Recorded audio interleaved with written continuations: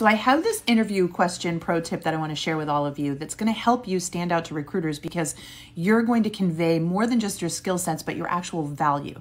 Now, why is that important? Well, in order to hire you, you're going to have to justify that you can save or make them enough money to cover the cost of hiring you. That is the point when you're in there. So when they're picking one candidate over another, it's because they believe the value they're going to get from that candidate is the highest. They're going to get the highest return on investment, called ROI.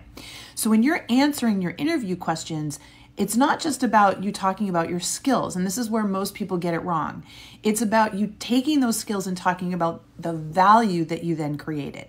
Now, this can sound overwhelming, but it doesn't have to be, because here's the secret sauce. Do you see these 8 things? These are 8 workplace personas. These are the 8 ways people create value.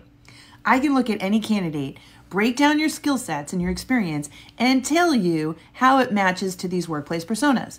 Now, that is important because once you know what your top workplace personas are, this is how you like to create value, you can then reframe your answers in interviews to convey that value, to talk about why you're a builder, or how being a super connector helps you, or how being an educator creates value.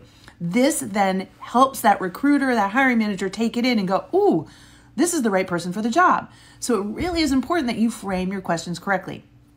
Now, the good news is if you want to figure out what your 8 are, there's a free Career Decoder quiz. Just Google it, Career Decoder quiz. The link's also in my bio or somewhere down here. And that, in under 2 minutes, will tell you about what your top 3 workplace personas are. Then you can match your skill sets to it, and now you can start to improve your interview answers. And if that makes sense, I hope you choose to like and follow me here, because I am dropping job search and career advice every single day to help you, the worker, land the job that you deserve. Good luck and go get them.